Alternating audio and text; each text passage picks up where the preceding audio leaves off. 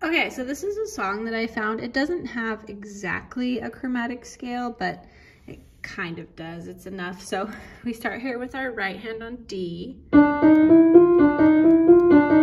your fingers are kind of squished on these 4 keys. And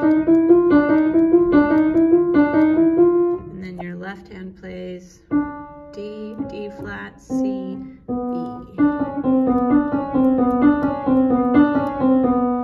And then what happens after that? Let's see. Then we've got C, B, C. While the right hand plays.